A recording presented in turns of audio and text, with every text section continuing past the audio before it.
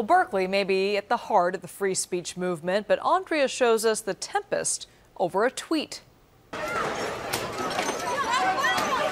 In the midst of protests that turned into violent confrontations with police officer, UC Berkeley writing professor Kaya Oakes offered this. If any of my Berkeley students were tear gassed, batoned, or shot with rubber bullets last night, you can have an extension on your essay. Students at Cal backed the professor. I think that this professor is doing something critical. I believe it's a good idea. A lot of students are passionate about it, so if they do want to participate in it, they should be willing to and be willing to put their homework aside. The denizens of Twitter, however, responded to Oakes with all the vitriol and bile we've come to expect from the social networking site. Among the tamer responses, maybe if your students spent more time on studying and less time in the streets, they could solve these problems the right way. I think that these criticisms are highly suspect.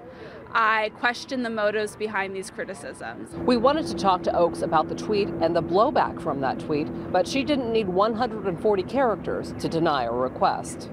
In a 9-tweet response to her critics, Oakes said she gives extensions for all kinds of things, and especially injury. She's since deleted her Twitter account. At Cal, Andrea Borba, KPIX 5.